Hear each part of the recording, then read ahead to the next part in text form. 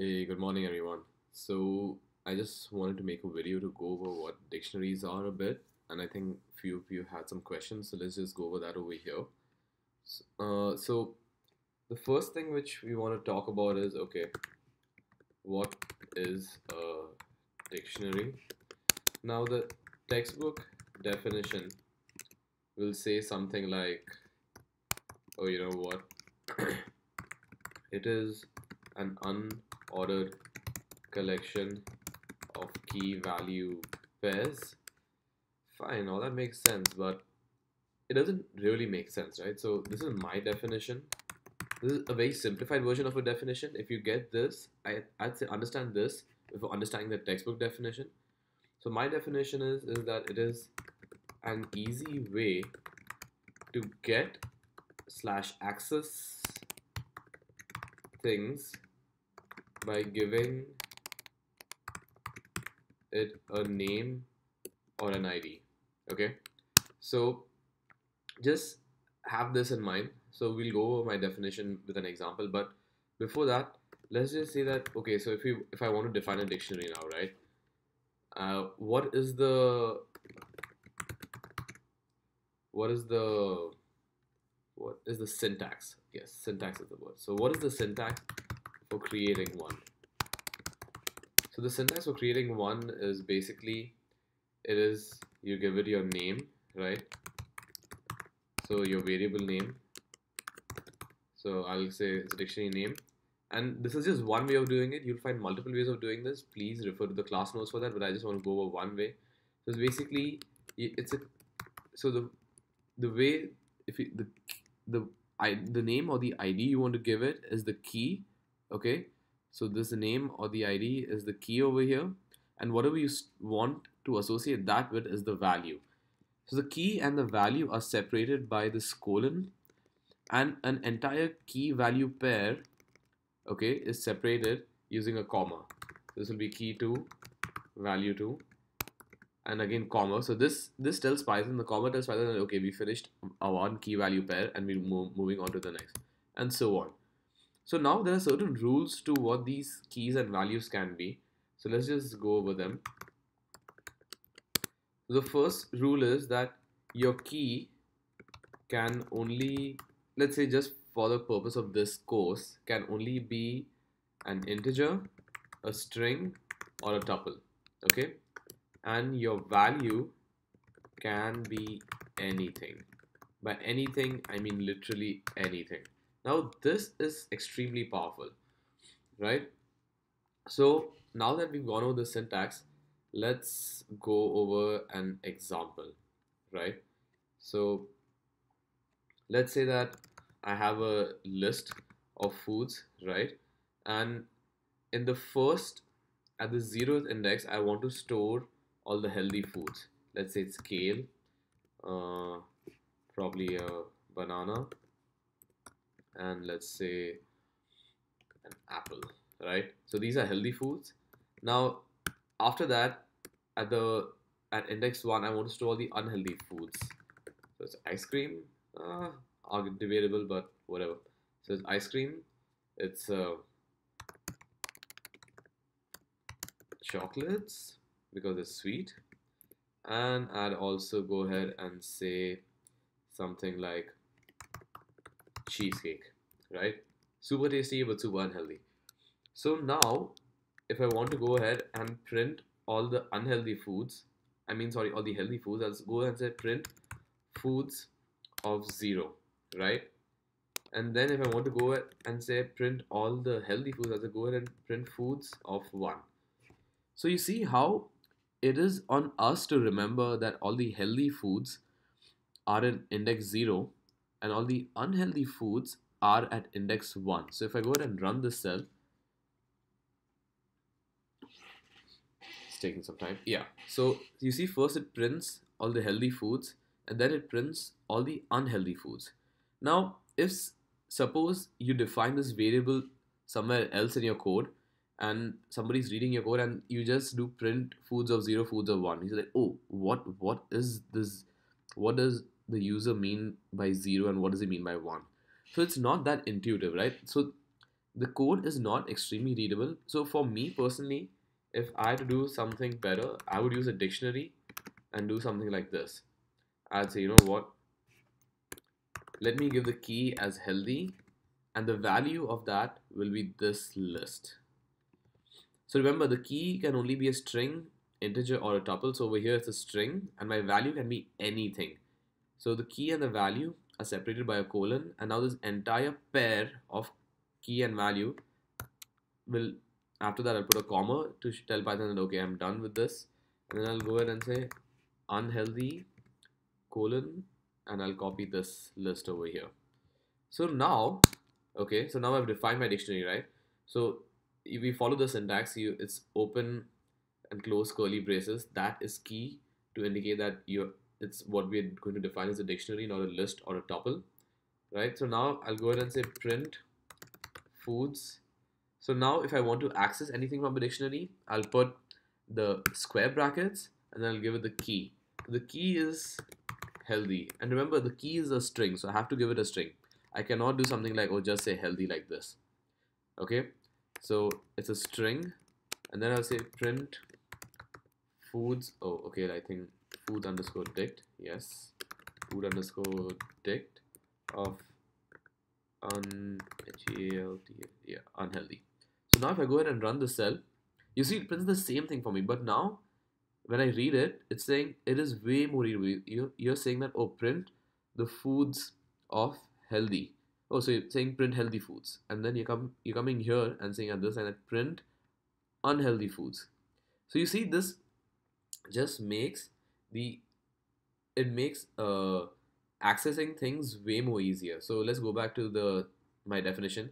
It is an easy way to get or access things by giving them a name and ID. So you see over here, I'm accessing things via an index, but in a dictionary, I'm accessing things by giving it a name. So this list of mine has a name attached to it. This other list of mine also has a name attached to it. So this is the key problem which dictionaries solve. And I think this is something really cool, right? You don't have to remember the index, and it's way more intuitive too. So this is one way of accessing elements in a dictionary. You put a square bracket after your variable name, right? And then you give it the key. Now another way is, let's talk about uh, what is dot get, right? So let's go ahead and take a look at this. So the other way I can probably do this is, let me not copy it, let me just write it out. Print foods underscore dict dot get, and in the brackets, so because dot get is a function, you'll use you'll use your round brackets, and then I'll give it the key, right? And then I'll print unhealthy. So you see, it does the same printing for me, but now the added advantage is that if I misspell this, right? If I say healthy, it'll return none. That means, oh, so it's unsuccessful. The code still ran, but it didn't give me an error. Now if I go back on top and I make the same mistake over here, you see Python stops the execution of the code. It stops the execution of the code right here, and it says key error. So the key error basically is telling us that, hey, you know what, you gave a key which does not exist. But when you use the dot get method over here and you give it a key which is not there, it'll just say, oh, you know what, this key is not there, so I'm not going to, I'm telling you that there's nothing stored over there.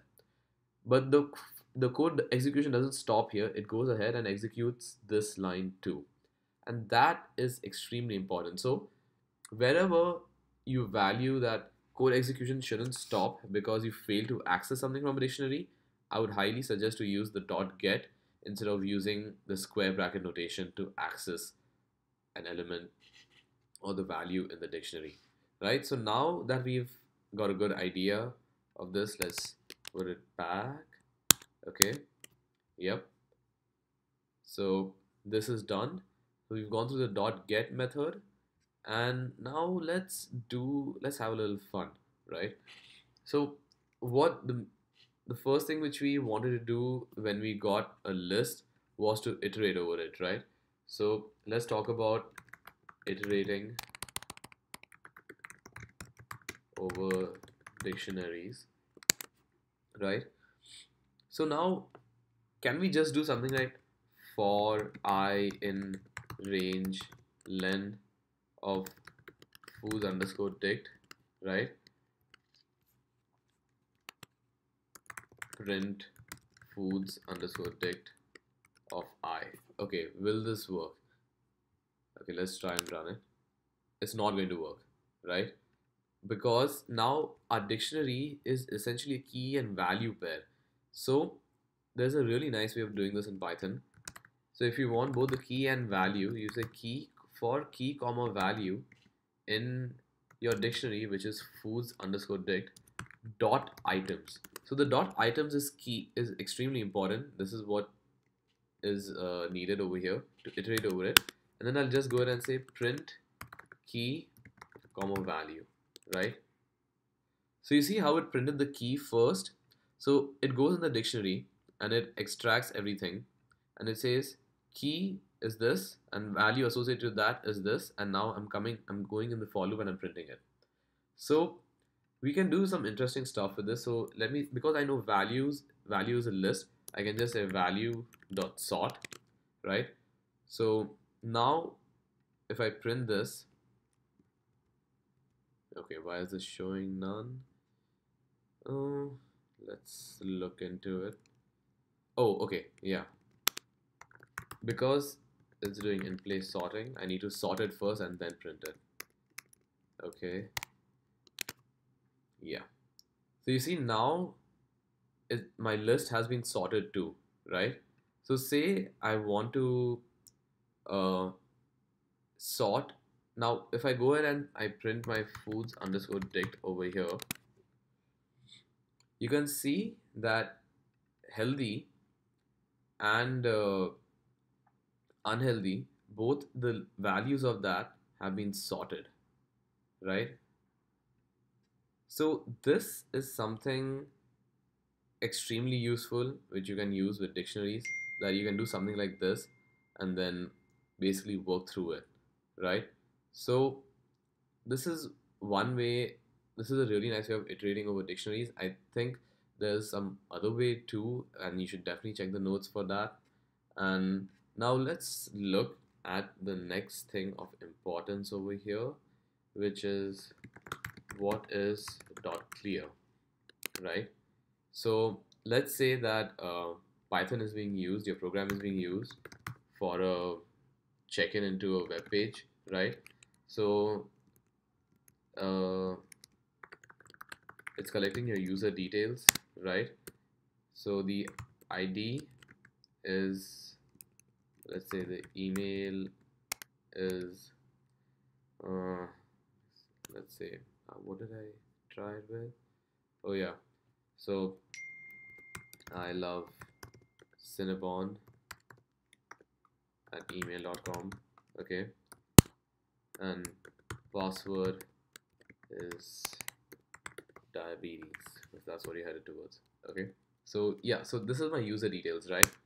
And say that I use these to log into a page, and the page gives me this message saying that okay, verification is in progress, and it says okay, you're verified and logging you in right now. Amazing, right? So now after a page logs me in, I don't want, suppose if I don't want it to remember my password or any of my details which I use it to log in. So this after this point I've just logged in, so I can still go ahead and do something like user underscore details of the password, right? So if I go ahead and run this, you see my password is still stored. Now what if I don't want this to be stored? So I'll say something like okay, erasing all information collected, and then I'll come here and I'll do user underscore details dot clear. So this, what will this basically do is if I go ahead and now, if I go ahead and print the dictionary, let's just see what happens, right? erasing all information collected, and now this variable user underscore details is now an empty dictionary. So you see, everything, all the contents of this dictionary have been erased. So wherever this use case suffices, if you want to do something like that, dot clear will be extremely useful for that. Now, since we've gone over this, there's one last thing I'd like to go over, which is dictionary comprehension. This is something I personally love. So let's say that I want to calculate all the squares of a number, right? And I want to store them in a dictionary. So I can go and do this all day. I can do something like 0 is 0, 1 is 1, 2 is 4, and so on. But I'm a programmer and I'm lazy. So I will say, you know what, Python is going to be a better way to do this. So let me just do that, right? So list comprehension is basically, so remember in I mean sorry, so in list comprehension we use the square brackets. So the square brackets, it tells Python that okay, whatever's inside this is a list. Similarly for dictionaries, we always use the curly brackets. This tells Python that okay, now whatever we're going to do is going to be a dictionary. So let's write the last part, right? For I in range 10. Okay, now I have my variable I, and it's going to go from 0 to 10. Now what do I want to do with it? So I'm going to say, hey, let my key be I, and for the value of it I want to store the square of it, right? So I go ahead and then if I do this and then I go ahead and print squares,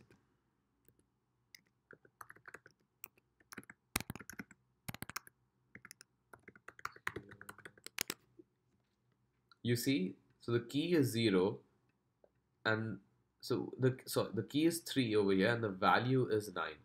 The key is 4 and the value is its square 16. So you see, this is another way of creating something and storing it, right? So let me just go over one more thing. So I call this squares underscore 2, and let me do this. Let me say string of I.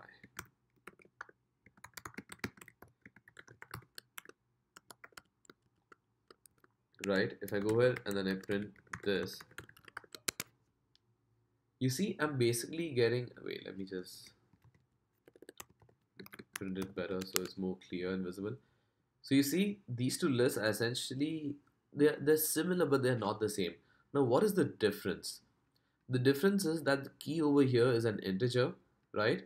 And the key in the second dictionary over here is a string. Now this is extremely important because if I want to access, see the square of 5, right? So I'll do something like squares of 5. So you see, because my key is an integer for this dictionary, I will give it an integer, right? And it'll give me the value over there. But if I go ahead and I do, for my second dictionary, if I do squares of 5, it is going to give me a key error saying that, hey, I don't have this key. What are you saying? But if I just put this in a string, because that's how I defined it over here in in dictionary comprehension, and now if I run this cell, you see it gives me 25. So there's a subtle difference between these two. Just try to understand it. And that's it for now. I think with the help of this, you should have a good idea of dictionaries and how to work with them. And say, I think this should be enough to solve problem 4. I think there's a small hint somewhere in here which I went over. So if you have any questions, feel free to put it on Piazza and we'll go over it over there.